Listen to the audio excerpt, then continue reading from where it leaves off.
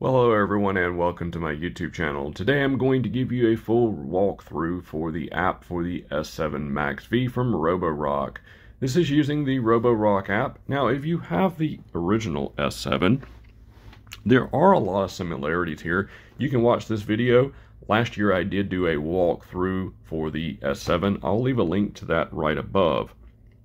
Now, if you're new to the S7 MaxV or you're thinking about purchasing it, this video is for you, as I'm going to show you how to use the S7 MaxV and how you can get the most out of it and use all of the features and functionality and decide which features and functionality you do not want to use. So you won't want to miss this video. We're going to go ahead and get started by clicking on the menu button, which is in the top right of the app here, and we're going to walk through the menu system to show you all of the features. Now, if you haven't already, go ahead and take the S7 MaxV out of the box, get your house mapped and set up, and then come back to this video. Follow the instructions, for this is not a video on how to map your house or how to set up your S7 MaxV. It is only an app walkthrough video. So the first option here we have is the Reactive AI obstacle avoidance, which is unique to the S7 MaxV. The obstacle avoidance can be turned on or turned off, so you can disable it from right here. If you turn it on, you do have a few extra options. I will tell you which ones I recommend leaving on and which ones you can leave off. The AI environment recognition will essentially allow the S7 MaxV to detect different floor types and furniture. We'll get more into that here in a few minutes. I recommend leaving that on. The less collision mode, leave it up to you as to whether or not you want to leave it on or off. If you find it is essentially bumping into too many things, you can turn on the less collision mode, which will make it a little bit more sensitive. I find this option doesn't really make a huge difference. I do leave it on and recommend you leaving it on as well. So obstacle photos will show you a photo of any obstacles that it detects or wants to avoid in your home. I recommend leaving that on. If you have pets in your house, make sure you choose yes. It will essentially move away from stuff like pet waste and to be a little bit more sensitive for detecting it. The fill light is something new with the S7 MaxV. I recommend leaving that on automatic. The other option is just plain off. If the S7 MaxV is in a dark environment, it can turn a little LED light on the front so it can see objects better. The remote viewing option is turned off by default, and you can follow the instructions here on how to turn it on. That is the two-way video conferencing option on the S7 MaxV. The next option is the Manage Map option. By default, map saving is now turned on, thank goodness. And you can select whether you have a multi-level or single-level home. If you have a multi-level home, you will have the choose between smart recognition or manual selection.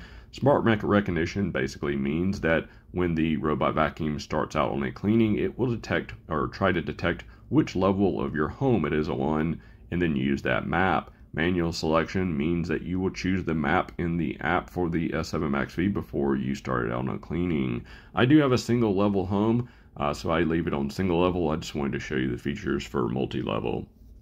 Here you can also see that you can edit the map quickly from here. We're going to go a little bit more in depth a little bit later in a different place to show you how to edit the map.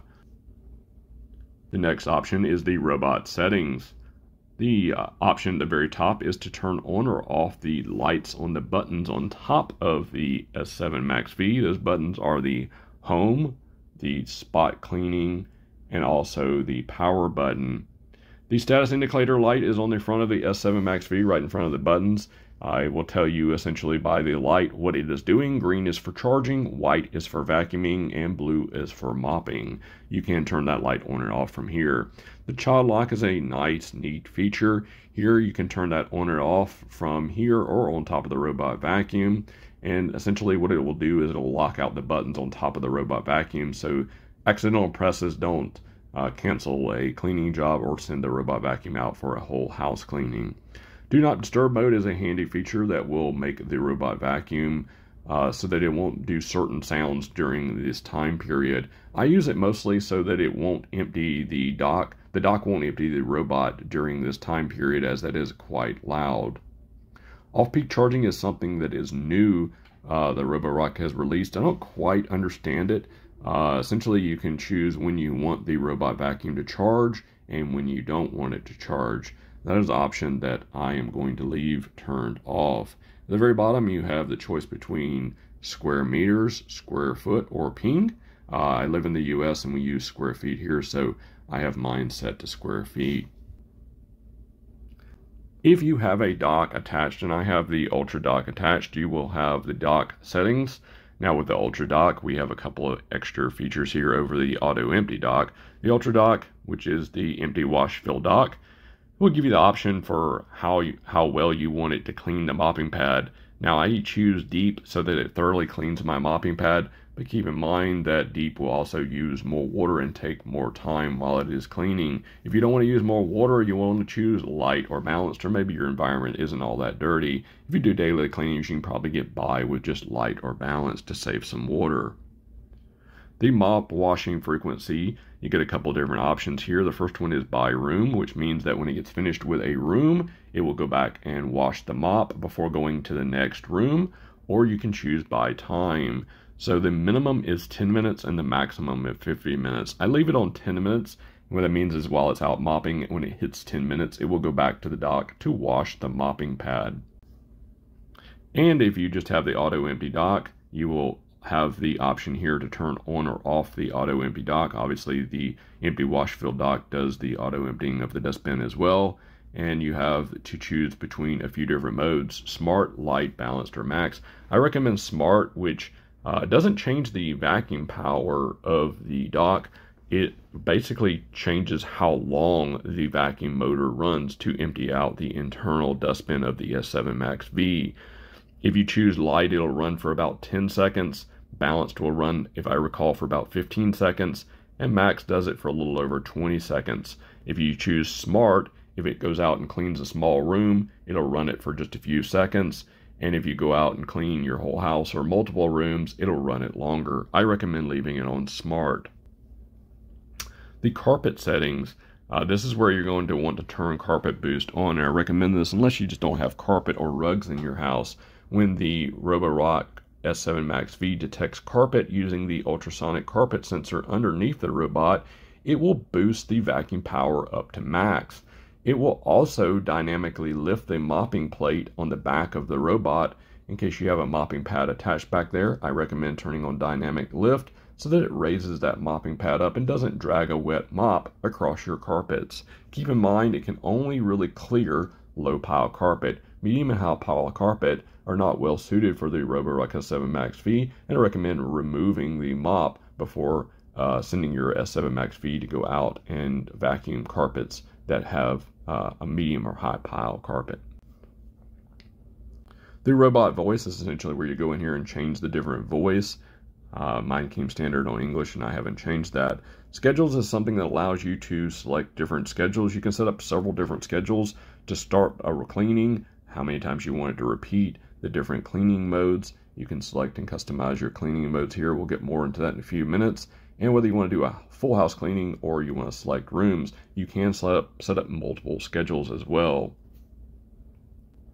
The pin and go feature allows you to send the robot vacuum anywhere in your house. Just select a pin anywhere in the house and click go and your S7 MaxV will go there. You can also send it to a spot cleaning by choosing the spot cleaning function. I'll show you a better way to do that here in just a few minutes.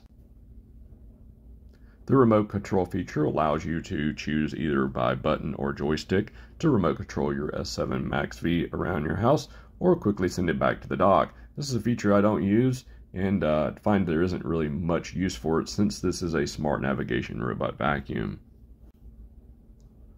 The cleaning history allows you to select different past cleanings in your house and take a look at the details of it. Here you can see where I cleaned half of the house, and you can see the different icons where it detected different items in my house to avoid. Now you can't actually click on the items in the map, you can just see the details of the cleaning. Here I can see it cleaned 355 square feet, the cleaning time was 33 minutes, and it washed the mop 4 times and tells you what time it did it. And so it gives you all the details of your past cleanings, very handy. Maintenance is where it's going to help you and remind you when you need to change some consumables like the filter and the mopping pad.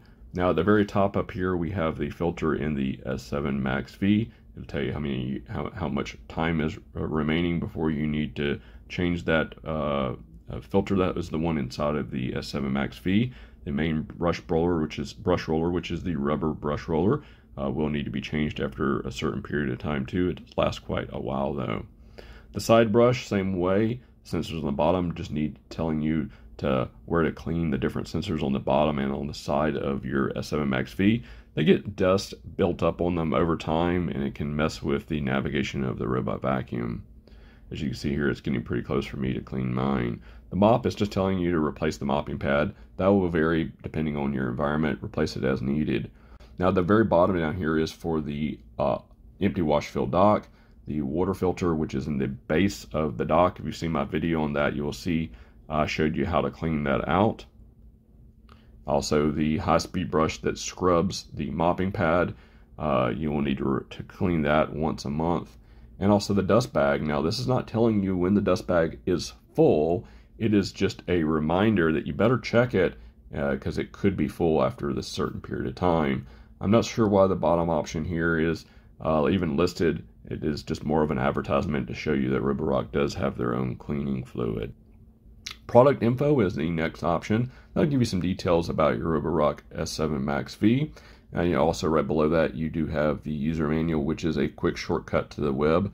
Firmware updates is where you'll go to check to see if you have any firmware updates, and also gives you details of the current firmware update that has been applied.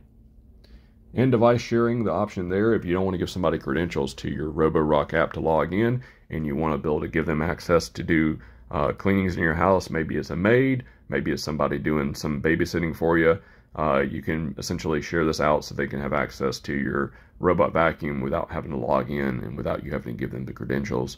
And at the very bottom, you have the option to delete the device from the app. And that is it for the menu settings, at least at the very top. We have several of those settings to go through here. So going right down, we have right below it, we have this cube right here. We're going to click on that, and that will give you the ability to toggle, customize the map and kind of toggle things on and off, allow you to turn on and off the room names, and we'll show you how to configure that here in a few minutes, the floor types, furniture, and obstacle. So all it is just a mask to toggle certain things on and off. I recommend leaving everything on.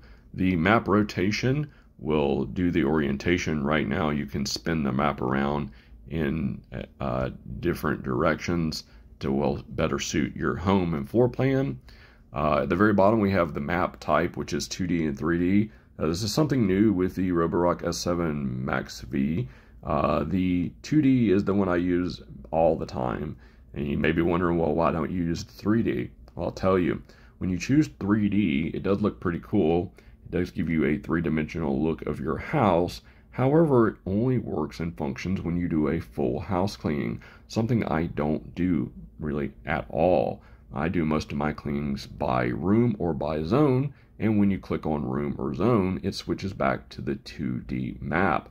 So it's not something I think you will use that often. It's a neat feature, but not something I would recommend turning on. Now right below that we have this little square box, and what that does is allows you to set up invisible walls or no-go zones, and also a no mop zone. So let's start with setting up an invisible wall. Let's say over here on the side of this room right here, I want a visible wall, and I want that so that the robot vacuum will not cross over this invisible wall. And so I can adjust the size and height of it, and the robot vacuum will not cross over that wall once you set that up on the map. You can select as many visible walls as you want. The other option, the one I like also, is the no-go zone. It is essentially a box that is resizable, and so if I choose this no-go zone and I put it over here in this corner, the robot vacuum will not cross over into that zone. That's helpful for areas that might have a lot of cables or that are kind of cluttered that the robot vacuum may typically get stuck in. You may want to set up a no-go zone for it. and so it won't vacuum or mop in that area. Okay, the last option is the no mop zone. Let's say I have an area where I have a medium or a high pile carpet and I don't want the Roborock S7 MaxV to go over that area. I put a no mop zone here, and if the mopping pad is attached to my robot vacuum, it will not go in that area. Okay, right below that is a sideways menu button. That gives you a lot of options and one you probably will use frequently. So that is for the map, and the first thing is map details. We saw that a minute ago where it basically will bring up a shortcut to the box up there, which is toggling on and off all the map details. The next option is the no-go zone, another shortcut there to the no-go zone. So the next option is the edit room option. With the edit room option, when your S7 MaxV goes out and does an initial mapping of your home, it will try to divide your rooms up for you, and I can tell you right now, it does not do a great or perfect job with that. You will need to merge and divide your rooms manually. Now let's take this room right here. Let's say I wanted to divide it in half. I click the divide button. It brings up this line right here. I choose where I want to divide it. I click the check box here to divide it, and after a few seconds, it will divide it into two separate rooms. Now, once it's divided in two separate rooms, let's say that that is something that I did not want to do, I can merge those back. All I have to do is select the two rooms that I want to merge together and check the box here, and it will merge those rooms back together. So this is where you will separate your rooms out. It does take a little bit of patience to do it and some trial and error, so just be patient with it. A very important feature though, so you can do room cleanings. And the last feature is the name feature. So if I click on name, I can select this room and choose from a list of canned names. I can also manually name any room, any name I want. If things get too messed up, you can just click the resplit room option up here at the very top, and that option will essentially try to resplit the rooms for you.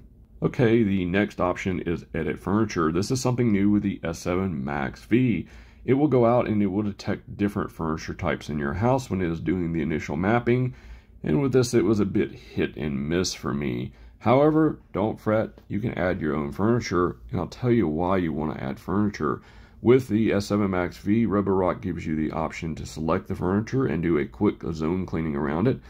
Think about your dining room table here. After you get finished eating a meal, you can select the dining room table, and the Roborock S7 MaxV will go out and clean around the table and go back to the dock. So that might be why you want to put furniture on here. Other than it being aesthetically pleasing, you can add also your own furniture to the room. If I want to add a chair here, I can resize it, move it around, twist it, and do essentially whatever I want to place it on the map.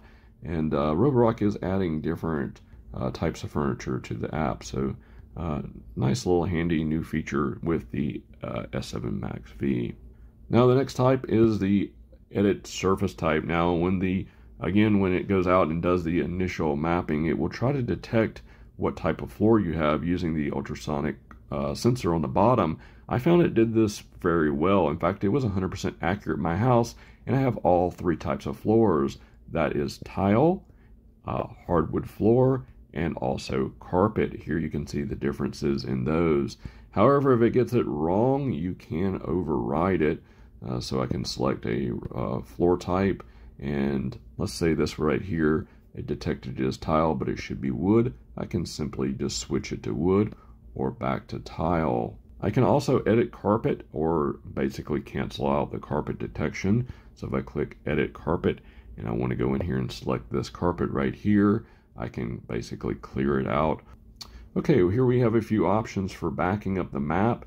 Occasionally you may want to manually back it up. I do find that Roborock does a create a backup every once in a while when changes are made. But let's say I want to go in here and make some changes, and before I make the changes on the map, I want to do a quick backup. Just click backup and it will do a quick backup of your map. That way, if you need to go in and use a backup because you messed something up, it will tell you here the last backup time. If it's a manual backup, it'll tell you right here, and you can choose to use it or not. The delete map option is there if you want to delete the entire map. Let's say it gets messed up, you can delete it and start all over. The last is the map name. You can name this whatever you want. If you have a multi-story house, you may want to name it based on the floor. Okay, right below that we have a camera here, and if you click on that, it will give you the option to remote control the robot vacuum. As you can see here, we are backing up from the dock, and you can remote control it around the house.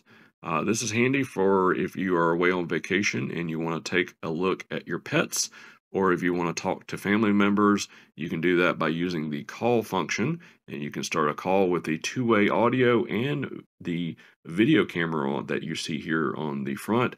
With the two-way audio, the call basically allows you to talk through your phone to the people or pets in the house and allow you to hear them as well. Now the map function, basically, you just select somewhere on the map and you click go, and the robot vacuum will go there. So some handy functionality allows you to remote control your S7 MaxV around your house. Now keep in mind, when you turn this on in the app, the S7 MaxV will announce that it is being remote controlled by voice. So the robot itself will tell you, hey, this is now being controlled by a remote control remotely. So you don't have to worry about somebody taking control of it and you not being aware of it. Once you are complete, it will automatically return to the dock. You can see here on the map where I was remote controlling it around. And you can also see a couple of different objects on the map. Now these objects that you see on the map here, the shoes, are basically the Roborock S7 MaxV identifying shoes on the map. And because I have the photo turned on, you can see here that it identified my sandal sitting there and it avoided it. So this actually did not recognize that is not a shoe there. So you can say need to avoid it. You can ignore it.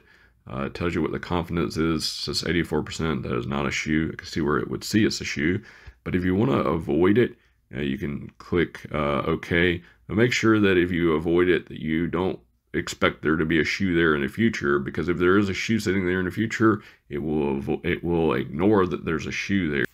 Okay, let's go down here to the different options for cleaning. We have full, room, and zone. Full is, as it says, if I click clean right now, it will go out and do an entire house cleaning. The options that we have over here on the right hand side will tell you what you want to do, whether you're wanting to vacuum and mop at the same time, and the different suction levels of power for the vacuum motor. I normally choose balanced, and also the scrub intensity for the mop. Now the scrub intensity, remember this is a vibrating mopping pad, and it chooses the scrub intensity and also the water volume that goes down on the mopping pad. I leave mine at the highest level, intense, and it works out well even on my wood floors. Now if you don't want to vacuum, you only want to mop, you do get one extra option here. You can choose between standard and deep mopping. Now deep mopping is going to send the S7 MaxV in a tighter zigzag path, so it will cover the same area more times, and I find it is extremely effective. So if you have a lot of stains or dirty floor, make sure you do a mop and you do deep mopping. This option is only available with mop. You can't use it with vacuum and mop. Now, if I just want to vacuum, once again, we get a secret option here. The S7 MaxV has 5100 pascals of suction, which is more than double the older model. And if I want to turn on that 5100 pascals, I turn on Max Plus mode here. And this one time when it goes out to vacuum, it will boost the vacuum power up to that 5100 pascals of suction power. This is only available once. So if I choose this to go out and do a vacuum of a room or the whole house, the next time I want to go out and do a vacuum, I will have to manually go in here and toggle this on. If I go back to vacuum and mop, you will see the option for Max Plus is not available. That's right, it is only available when you are vacuuming and only vacuuming, and once again you have to toggle it on each time. The customized feature will allow you to set custom settings per room for vacuum and mop intensities. It will do this automatically for you. You see the smart option here, where it will determine based on your floor type that it detected earlier, whether it should, what power, the suction power and the scrub intensity should be on. I find this feature to not be so helpful because a lot of rooms, when it detects it, for instance, this is carpet, I would want my suction power to be a little bit higher and scrub intensity obviously low, but I don't want to mop my carpet. So I generally, every time I send my robot vacuum out, I generally manually set my vacuum and mopping mode. When I choose a room cleaning, and this is how I clean my house most of the time, I can choose up to 3 times to clean a room. I can select more than one room to clean. I cannot select the order that they clean them in, but I can select as many rooms as I want, and I can choose up to 3 times per room for it to clean it. And the next option is zone cleaning. I can choose multiple zones, and essentially gives you a little box here that you can resize. Let's say I have a mess here in front of my couch, and I want to just go get the robot to vacuum it up real quick. I can also choose up to 3 times for it to clean that zone, and as I mentioned before, I can select multiple zones for it to go clean. There is one other neat feature that was added with the S7 MaxV, and that is with the furniture. I showed you the furniture on the app a few minutes ago, and if I select the furniture, it will automatically draw a zone box around it. So that may be handy for after breakfast here at the table. After people have spilled crumbs and stuff on the floor, you can select the table and it will go out and clean around this furniture. It's a pretty neat feature and the reason why you have furniture on the app. Now the very last thing is down here at the very bottom, we have the clean button. Obviously that will send the robot vacuum and start your cleaning, but you also have the dock button. So if I click that, right now my S7 MaxV is sitting here on the dock and it is charging up. As you see here, I have the ability to empty the internal dustbin. So if I push that, the motor inside the dock will come alive and empty the contents of the S7 MaxV. If I want to do that manually, I can do it here. I can also select wash. If I select that, the S7 MaxV will back up on the dock and go ahead and do a washing. That is handy for sometimes when it has gone out and done a cleaning and I want to wash it, the mopping pad a little bit more than it did. I can select that a few times and get it to go ahead and wash the mopping pad. Now, if the S7 MaxV is out cleaning and you want to stop the cleaning, if you hit the dock button, you will have a few different options to go back to the dock and charge, go back to the dock and empty the internal dustbin, or go back to the dock and wash the mopping pad. All right, so that is an overview for the S7 MaxV app. If you have any questions, make sure you leave those down below. I'll be happy to answer anything that you have. I hope this video was informative for you. I appreciate you watching this. Take it easy, everyone. Bye-bye.